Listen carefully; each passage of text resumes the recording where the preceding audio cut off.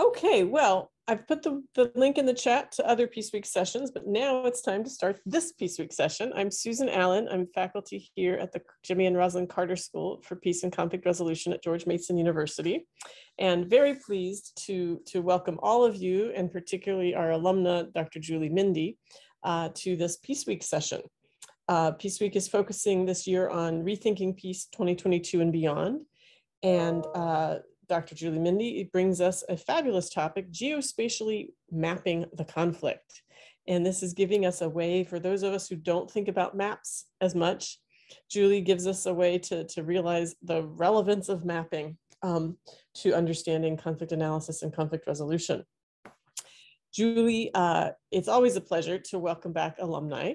And particularly wonderful that you've agreed to present today. Julie is serving as a visiting scholar at the Center for Peacemaking Practice here at the Carter School. She's leading the project Geography Mapping and Peacemaking. She recently finished a postdoc position on environmental collaboration and conflict resolution that was co-sponsored by the Udall Center for Studies in Public Policy at the University of Arizona and the National Center for Environmental Conflict Resolution. Julie received her PhD in conflict analysis and resolution from George Mason University's Carter School for Peace and Conflict Resolution. She also received an MS in Geographic and Cartographic Sciences from George Mason University and an MA in Russian Language and Literature from the University of Iowa. She recently retired from 30 plus years as a National Guard Reserve Intelligence Officer with 4 deployments. With that introduction, Julie, let me welcome you again and turn the session over to you. And Amber Williams will also be assisting with this session. Thank you, Amber, and thank you, Julie. Over to you. Hey, thank you so much for that lovely introduction. I really appreciate it. I'm going to share my screen here. So my session addresses the role of maps in conflict resolution efforts, as Susan alluded to. As conflict resolution practitioners, I strongly feel we should pay closer attention to maps and mapping in our work. Practitioners are trained to strive to create an environment of parity amongst stakeholders. We attempt to level the playing field so that stakeholders are not disadvantaged while they attempt to lobby for their interests. Both the literature and my own work, my own research, indicate that ensuring an even playing field among stakeholders regarding maps and mapping is an important consideration for conflict resolution as well. And so as we go through this, I just want to say, I'm sticking to my script just to keep me on track, because otherwise, you know, I just love talking about everything to do with this type of stuff, and I'll go off, and then before we know it, it'll be over. That said, please feel free to jump in if you want to unmute yourself, make a comment or a question or whatever like that. And then Amber is going to be monitoring the chat for me, mostly because I'm blind as a bat and I can't read that far away from my screen. So what we've got right now is, so the agenda, you know, I'm going to talk, like I said, about some of my work in this area and some considerations in case you would like to consider maps and mapping more in your work. We're going to go through a couple fun, I think they're fun anyway, scenarios. We're going to break out into little groups and do a couple of scenarios, kind of analyze the use of maps in these scenarios, and a couple more points on how to incorporate this stuff, and then we'll conclude. Hopefully there'll be a little bit of time left over in case you have any questions. But so maps help us reach goals. Map help us reach places.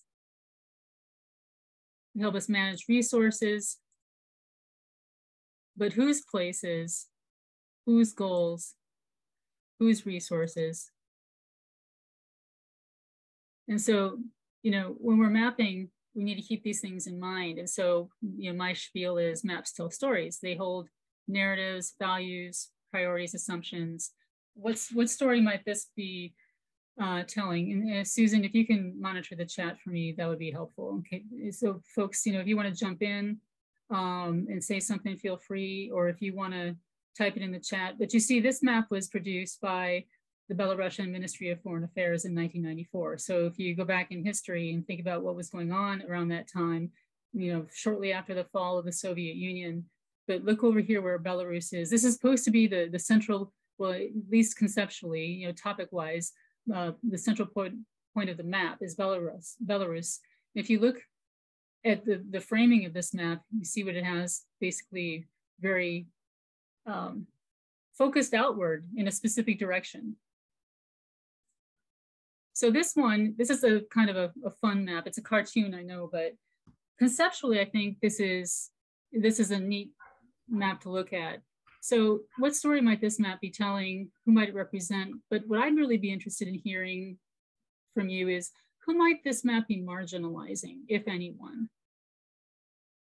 I mean, it's so cute. How could it marginalize anyone, right? Bicyclists. It's got cars and stuff, but no bicycles. Yes, precisely. You guys nailed it. Oh, and you've got in the chat, someone else typed, focused on drivers. Yeah, exactly. So, seems to be plagued by tech issues, of course. That's one of the downsides to this sort of thing. At this point, what I'd like to do is, like I said before, I'd like to discuss my research with you, because I'm thinking this will really give some good, solid examples of what I really mean when I say that we ought to be focusing more on maps and mapping in conflict resolution. So my dissertation project, what I wanted to do is I wanted to better understand how stakeholders in a conflict situation, particularly a conflict resolution effort, as I call it, how they felt about the maps that were being used for that effort. And this perception of legitimacy, that concept, helped me to better see connections between various aspects like power relations, social dynamics, and how they relate to maps and mapping. And by the way, I often use the term maps mapping instead of just maps, because I want to ensure that the process of making maps is included, not just the product, because I think I found that to be really important.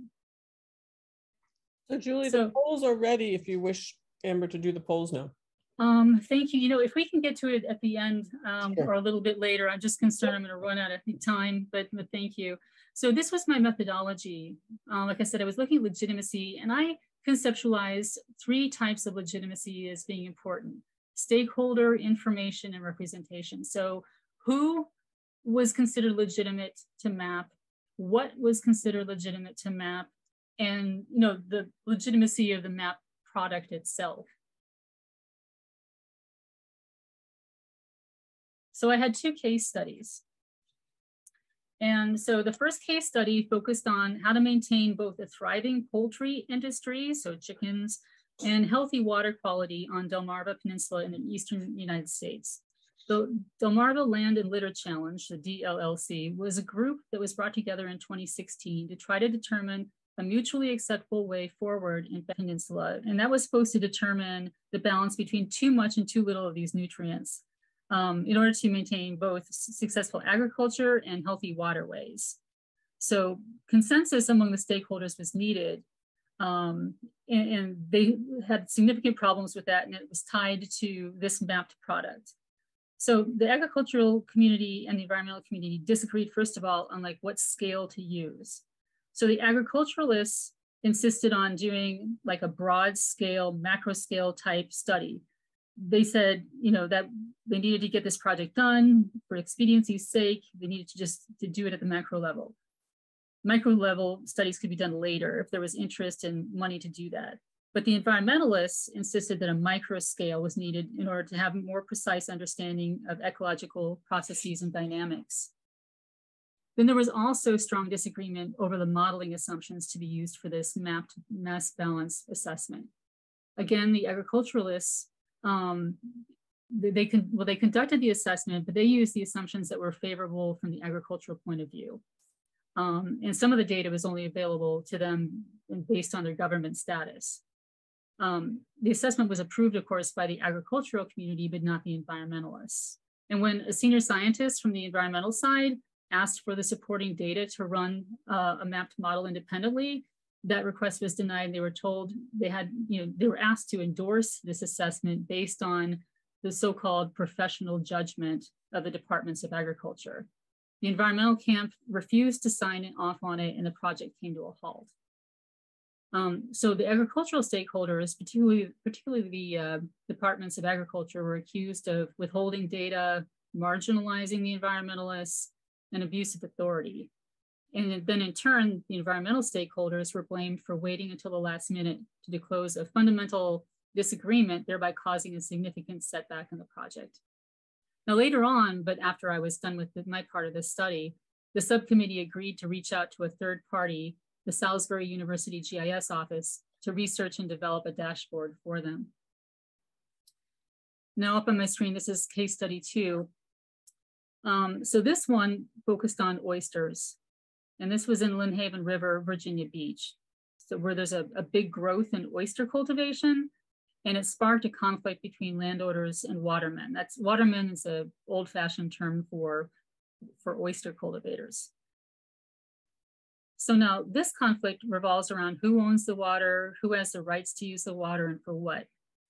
Many homeowners along the shores of the river and tributaries believe that their ownership extends to the water. When it doesn't, it's actually public water.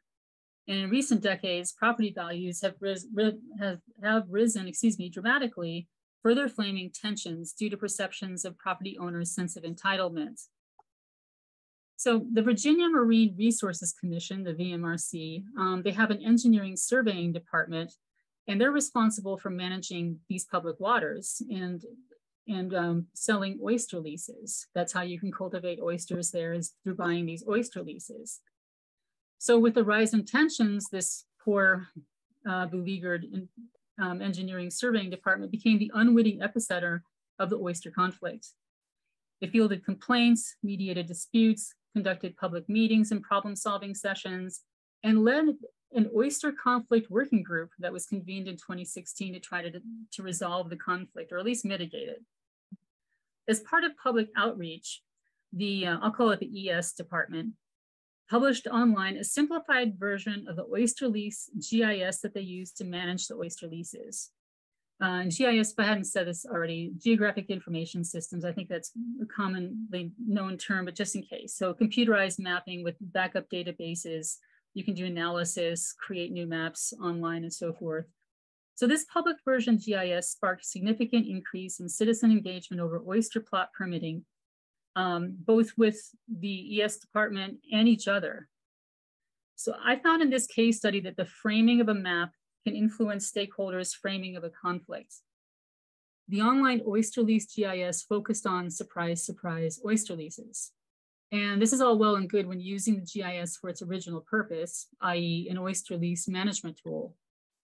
However, as citizens became more engaged, the GIS was used for other purposes, most notably dispute resolution.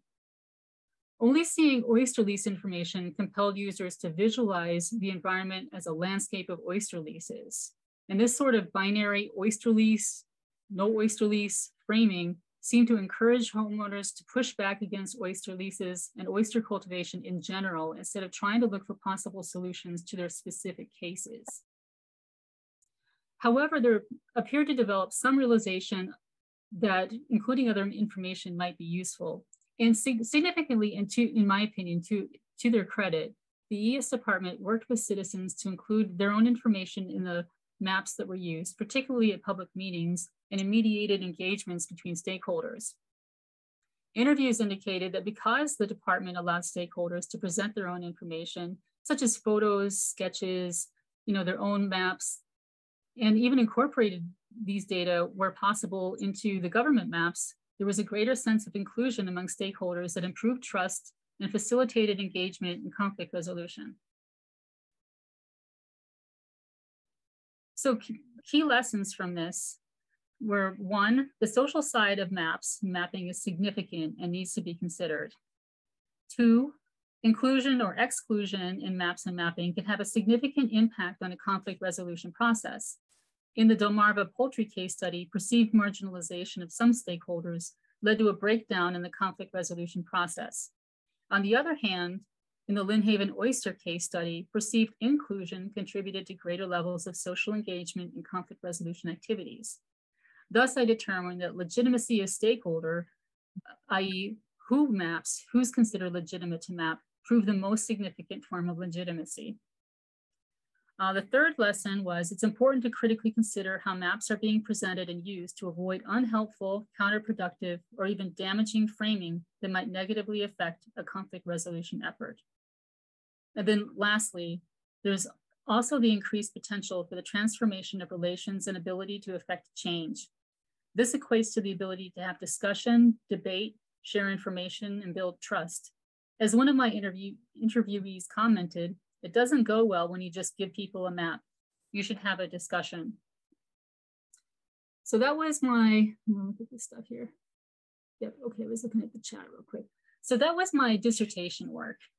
I went on to do a postdoc last year, and it was co-sponsored by the Udall Center for Studies in Public Policy at the University of Arizona and the National Center for Environmental Conflict Resolution.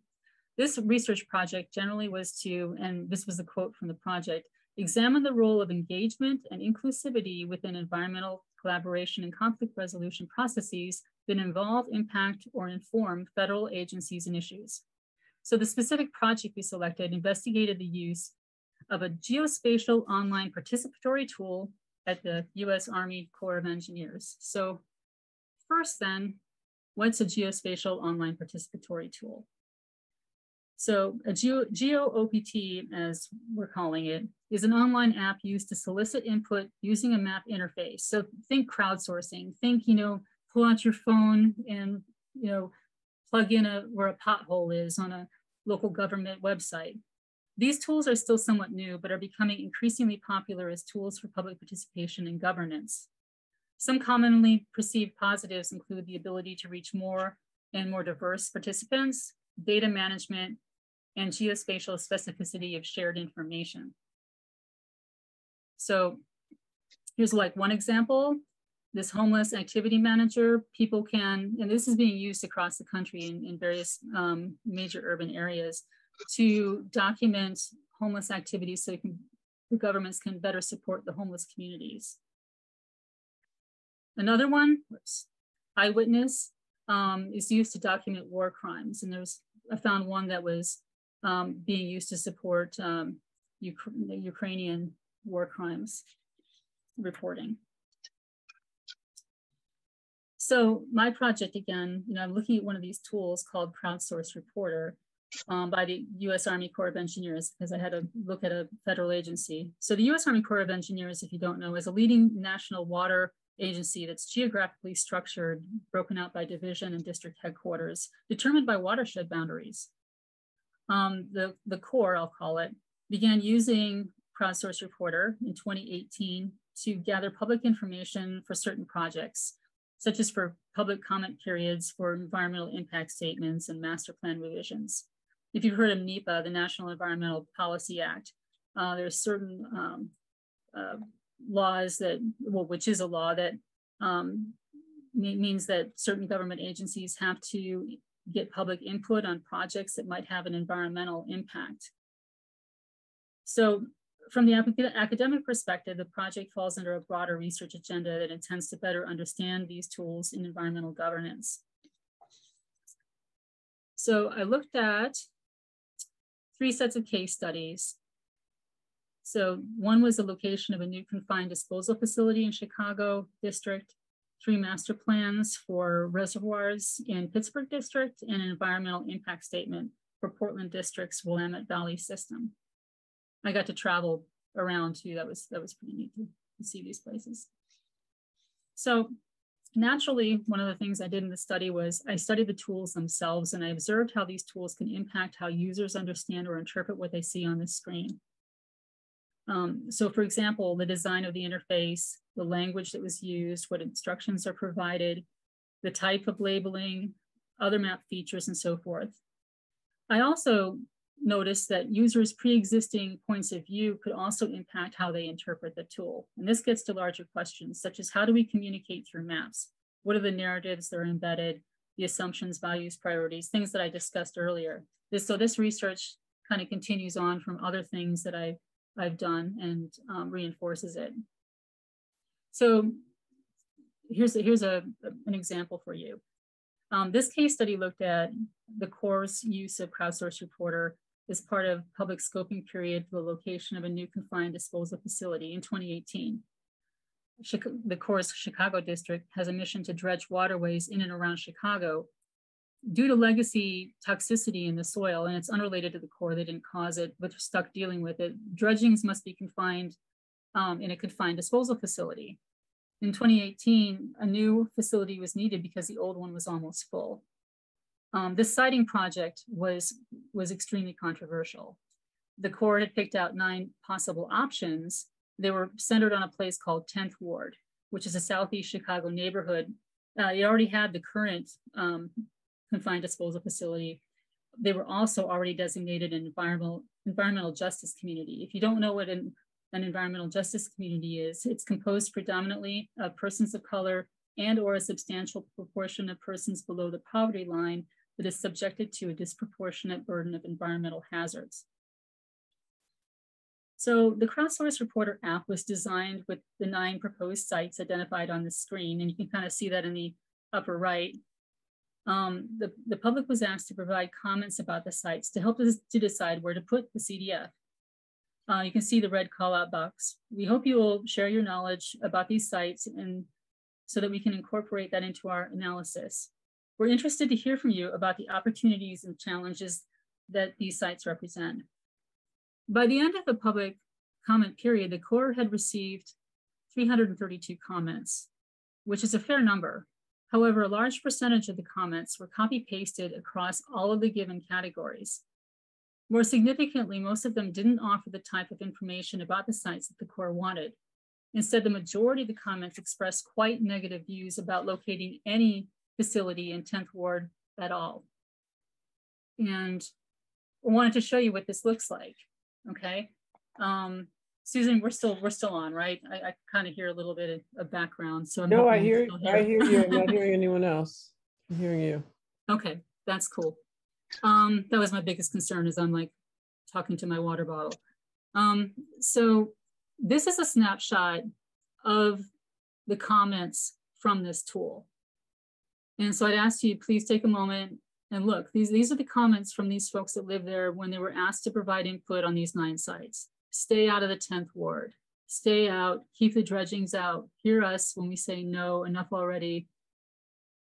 Yeah, not going to allow USACE is the Army Corps to dump more toxic filth. Those red boxes are mine, by the way. But yeah, you can see just, wanted you to see this. And this isn't me cherry picking little comments. This is an honest, just straight snapshot of a portion of this database. So so many of these comments were exactly like this. So I think it also shows the perspectives of these participants. It seems clear that they've got quite strong views before even using the tool. So negative impressions of the project, even negative impressions of the Corps itself. So, again, back to thinking about the map. So I argue these pre-existing points of view appear to have impacted at least some people's interpretation of the tool. So this was the first time, by the way, that the Corps had used Crowdsource Reporter. In addition to the 9 proposed facility sites, the project team wanted to include a category for other in case people wanted to put in additional input, but there wasn't technically a good way to design that feature at the time. So the team put their other category on this blue dot here in this waterway. You see that blue dot? I don't think you can see my cursor, but you see the blue dot in the middle of the waterway. But there's a text box that explains it in the upper right. Please use this location to submit comments if you believe there are additional potential sites along the Calumet River that we should consider. Okay, it looks a little awkward, right? But unfortunately, this not ill-intended, but arguably clumsy effort was not well understood. Between there not being much labeling, particularly addresses to identify the 9 proposed sites, and being upset about being limited to the 9 sites to begin with, all in their neighborhood, at best, people were confused. At worst, some felt offended. As one said, so the Corps is telling me what they think of my opinion, dump it in the river. So I would submit that there might not have been such an intense sense of insult in a less controversial, less emotion-laden case. And some more insight comes from a community representative who was totally against using this app at all because they felt it was kind of a trap to force the community to endorse a facility, a confined disposal facility in their neighborhood. That was an indicator to me of a low level of trust. So these were some really good quotes. It was a choice not to use the app because the app at the US Army Corps of Engineers is like basically forcing you to pick your poison. So in other words, instead of asking where we wanted it, or even if we wanted it, just said pick your poison, pick. And then they went on to say, they come in and go, here's our proposal, react. And you can only react within these confines, right? You can only pick from these 9 sites. We've already done the analysis. We're already partial to some of these, but we're going to allow you to pick. But you're not really giving the community a choice because it's your choice, your limited choice that you're asking us to. Like I said, we really felt like you're asking us to pick our poison, and it shouldn't be that way. So you've already limited the choice. You're not actually asking. And then lastly, they went on to say, you need to have the community conversation first and then do the mapping app. People really resent being pigeonholed into making the decision when it's not even the right conversation. So I thought that gave me a lot of really good insight. So interestingly, across all the cases, all these sets of cases, I commonly heard from the Army Corps that Crowdsource Reporter, this GeoOBT, this app, was easy to set up and run. However, as I learned more about what might be required for Crowdsource Reporter to be truly successful, I started to see that the basic tool setup and execution are just the tip of the iceberg. There's much more complexity than one might think, especially when you delve into social dynamics and power relations and how those can play out in communications via these tools. So the hard work lies in getting the processes right and the social considerations and communications and relationships. So that was a fascinating study because I went into this study thinking, wow, such a simple app, what can go wrong, right? Well, I found out quite a bit what can go wrong. I'm just going to check the chat real quick. Okay, good. Yeah, you had a nice message saying that they could hear you, and it's great. Fantastic. Thank you so much. So switching a bit, so those were my 2 big blocks of research. And I have to say, I really love this type of research, and I think it's important. So I'm going to say this at the end, but I'd like to say it now too. If anyone's interested in getting help or doing research or getting help with their practice, I would love to take part in that. So between the dissertation and the postdoc, I found that the ability to interact with the map data and to interact with each other over the map data, like these little kids over this map, that is important as a means for enabling stakeholders, for allowing them more universal control over conflict resolution related information. However, in order for such valuable engagement to occur, 3 things have to happen. First, the stakeholders have to be allowed and empowered to interact in a geospatial environment. Second, they have to see it as important to do so. And third, stakeholders must be adequately map literate to represent themselves and lobby for their interests. So as conflict resolutionists, I've developed a little kind of a conceptual walkthrough of a general process, to use in a conflict resolution effort, in evaluating the maps and mapping situations. So important questions include, who makes the maps? Who controls the data? How are the maps made? What do they mean? Whose narratives do they represent?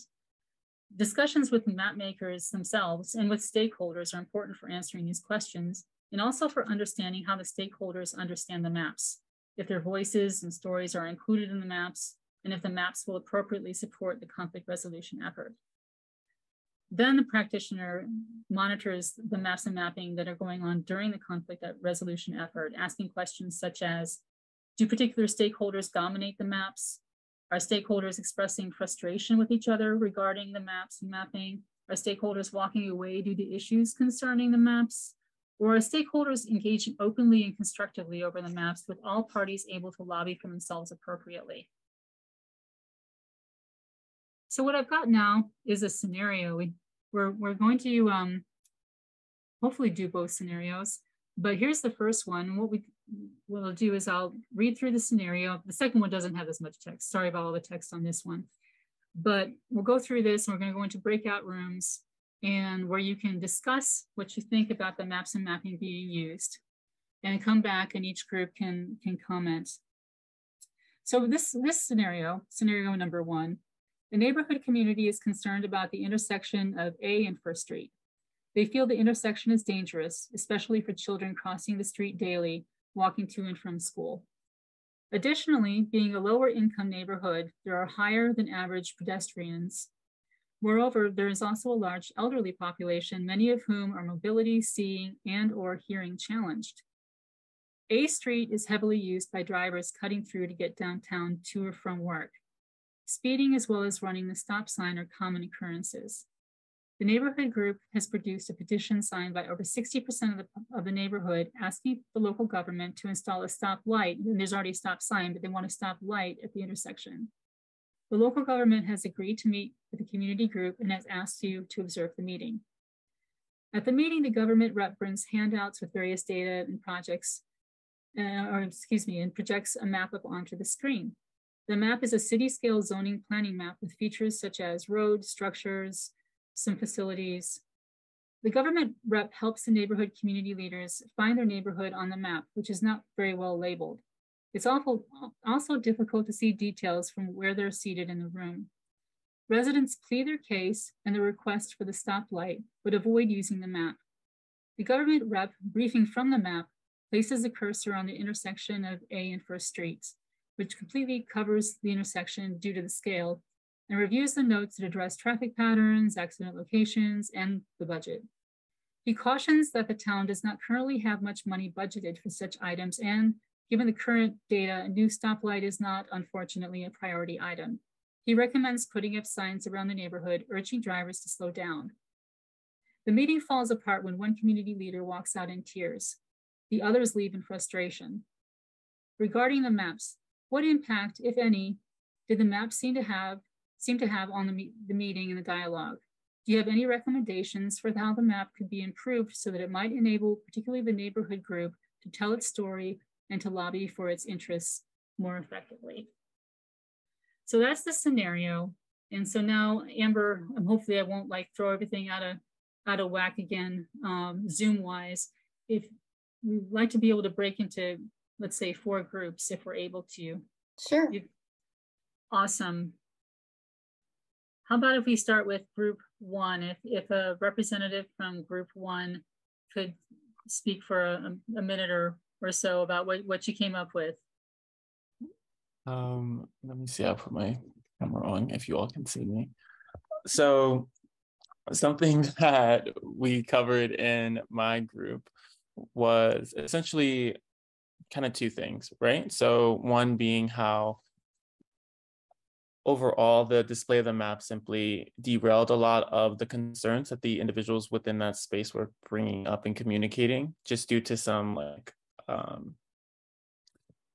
non-specific, like the map only brought up situations that could discourage what they wanted, as opposed to it being current and up to date and allowing to reinforce a lot of their opinions and a lot of their testimonial wants and desires for the space. In addition to that, we talked about how a lot of the, sorry, I'm losing my train of thought, trying to like grab it right back so I can remember my point.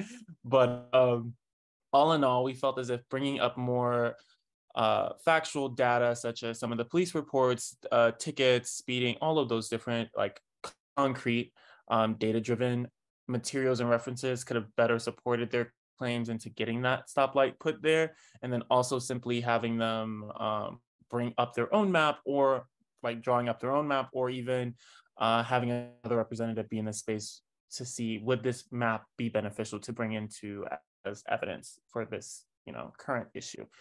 So those are kind of some of the things that we talked about. And then I know me and Sarah, we talked about something coming up in her situation, like where she was going to like a dog park and having like a actual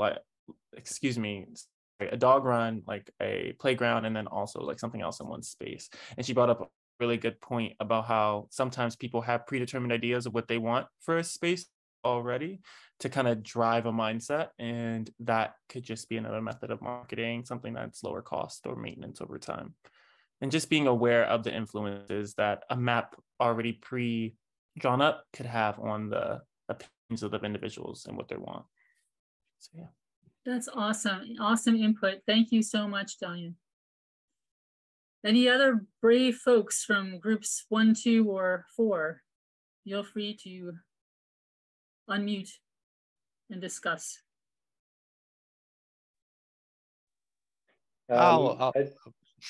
Go ahead, Eric. To push that, I think her name was Kristen in group 1 made a comment about mental models. I thought that was very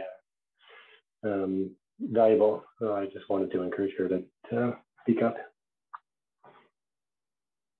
Kristen, you're being called out. You're being voluntold.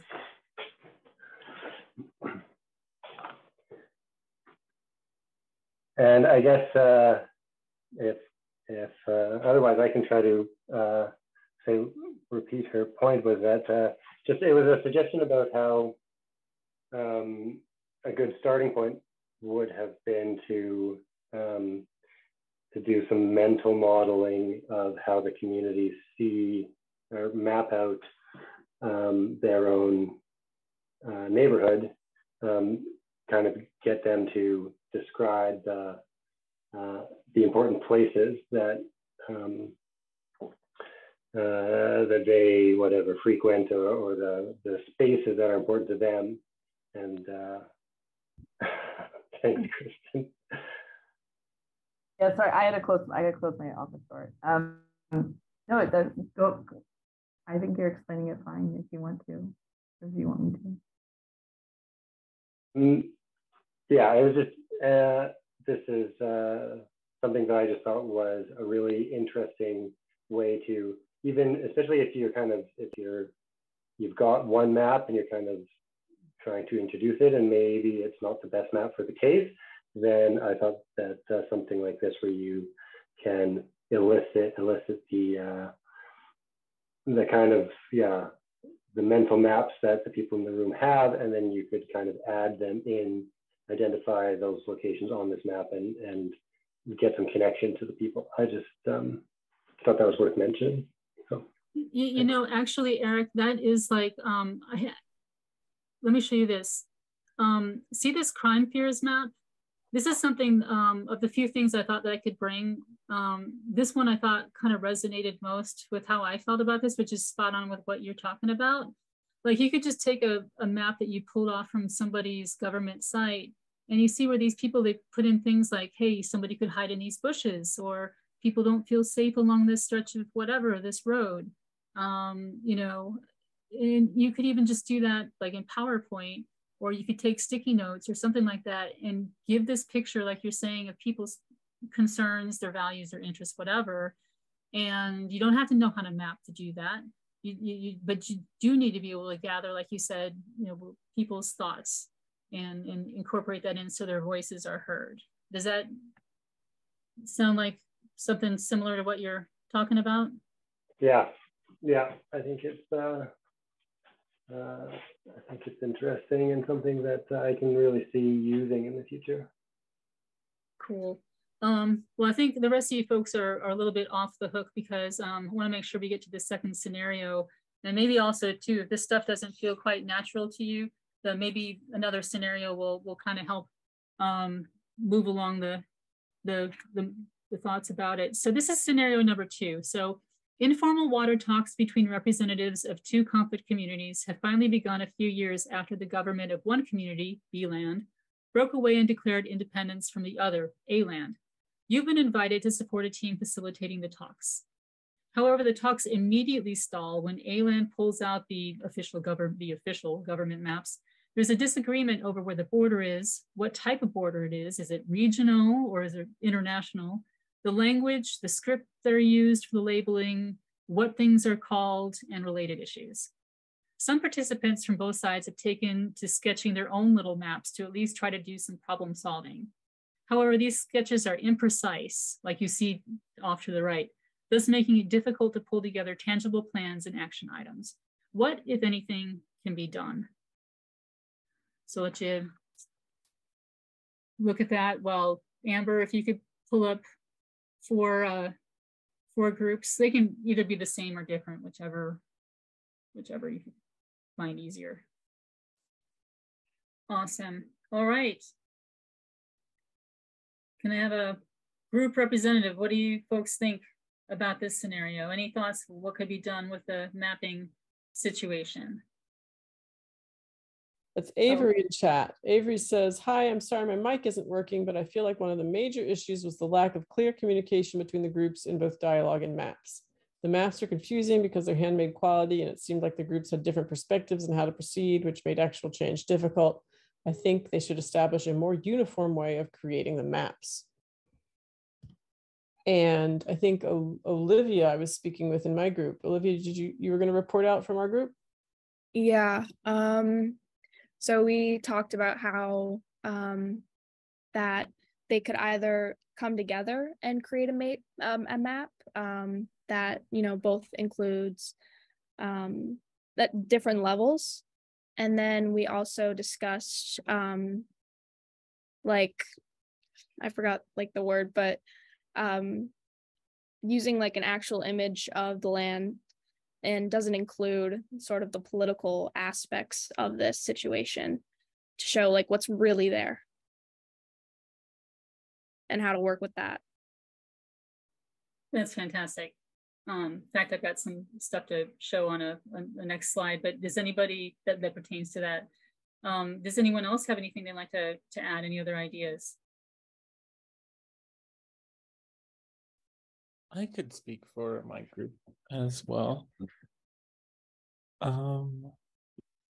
Just to hop in here, but something that we spoke about in our group was, or an idea that I had in particular was essentially having them come up with some of the data that they have regarding their ownership of their property. So my interpreted approach in like attacking this issue, because there's so many different moving parts, because the conversation stalled, essentially just getting conversation to start up again. So whether that be disputing information that they don't agree with, whether that is coming to some type of compromise over rights, you know, having some type of conversation or some type of dispute, allowing for two sides to come back together, going from there would potentially be the best option for that, because you wouldn't have a map to dictate where things were, but you have actual data like, hey, I own this. These are all the people that also own this land and these spaces. So going from there, you can figure that out. But like overall, just getting conversation started up again would probably be the best option. So. Thank you very much. Anybody else have any other thoughts? Yeah, I'll speak actually. So I think one of the big things our group was talking about was one of the big issues that we initially saw was the imprecise sketches, but we talked about how those could be like an important stepping stone or beginning point for the group to identify maybe what really matters to them and use that to like take the next step forward with like, let's say an actual printout of a precise map to mark up as a group and use that as like the driving point for the conversation to go through in an official precise drawing, actually sit there with a marker or pen or something and draw on it and discuss through what each group is kind of identifying as disputes or areas that they can look to shape the border. When it came to like the language and the script used for the labeling, another thing our group discussed was having both groups just like acknowledge that, you know, they're not going to come to an agreement and come up with like a different maybe like naming or labeling system that they both can agree upon that doesn't really come from like the roots of both of their like cultures within the land, or to possibly have like a park or like some sort of something in the center, like a center point that they will use as that bridging between the two lands, or potentially using the naming system of having what A land calls it and B land call it, and then put that into like one official kind of like name where it lists both of them. Some of the things that just our group discussed. So yeah, that's perfect. Thank you. So I want to actually address that a little bit here. Like one of you was talking about like kind of like suppressing the concept in the drawing of the border so that it's not quite so obvious. So like you see it here, like here's where it's very clear and very orange, isn't it? That this is the boundary that is in dispute. You could still maybe have it if you just made it into a thinner one, but then have what's important, what we're talking about is water.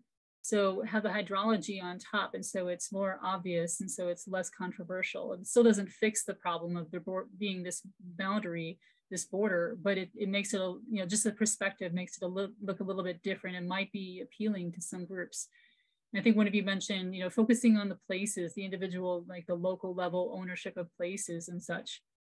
So then one way to do a lot of this stuff is through a GIS, like a computerized mapping. If you're talking about developing a bridging narrative, you could do this if you could incorporate all the data into layers into a GIS, a computerized GIS. You could put everything here, your imagery. So if you only want to look at the imagery, like the satellite imagery, if you want to even have different languages, if one side says, look, I don't mind if we work off of a map using, the other side's language, but I cannot present it in any official capacity because I need to represent my country. And then you can do that. You can just click on the layers that show their language or their boundaries or whatever. So, you can change it and you can show what data you want to show. As long as you've incorporated it into this GIS, you can have it. If you want to even use, the napkins written, the maps written up on napkins and, import that in and somehow geo-reference it. I mean, you can do all sorts of stuff with this, but this would help the sides maybe co-develop a map that they can live with and work off of. So, so I really appreciated your comments, and it seems to really kind of reinforce that it's about, maps are so much about social considerations, about working, together and understanding what they mean, in a conflict resolution effort. So then, whoops, giving away my last thing here. And we're down to just a few minutes before we do need to end. Yes, I know. So this is really the last substantive slide. So, what can you do if you want to move forward with maps? We give just a couple, 3 main options. You can learn how to make your own maps. If you're a George Mason student or faculty or something, you can get an ArcGIS license. There's free GIS available, but I'll tell you, these things take time to learn. So, you've really got to think that maps are important for your work and that you need to be the one doing it yourself to really take those on. There's other things. You use Google Earth, felt.com, you can make really simple maps, story maps. You could contact Jack Thiessen at George Mason. He's a geospatial resources librarian. He is awesome, really awesome person, and he provides a lot of great resources. There's organizations out there like GIS Corps. They will support communities that need to be represented, that need their voices heard on maps, and they will assign folks to go out and work with them and help them develop the mapping they need so that they can lobby for their interests. And then lastly, engage with me. As Susan said, I'm a visiting scholar under this program, or heading this program, I should say, under the CPP, Geography, Mapping, and Peacemaking. So if you want any assistance in finding resources and stuff like that, please feel free to reach out to me. And I'm also available if anyone wants to have any additional engagement, like seminars, or want me to go to class, talk about this or something like that. And this is my contact information. And yeah, I don't think we have any time for questions, unfortunately, but I'll stay on the line in case anybody wants to talk after this is over. Well, thank you so much, Julie. Really, really informative. And you got us into small groups working on 2 really interesting scenarios. And I know every time after I've talked with you, Julie, I can't look at anything without seeing maps and mapping potential. It's just like we do so much in life that's map related without even being aware of it. And you really help us be aware. And then once we have that awareness, we can make more constructive choices about how to use maps productively. So you're really doing some useful work here. I'll close the session formally with that, and well, right on time, right as my timer had set to go off. And thank you all for coming. Take care. Bye-bye. And check out other Peace Week events.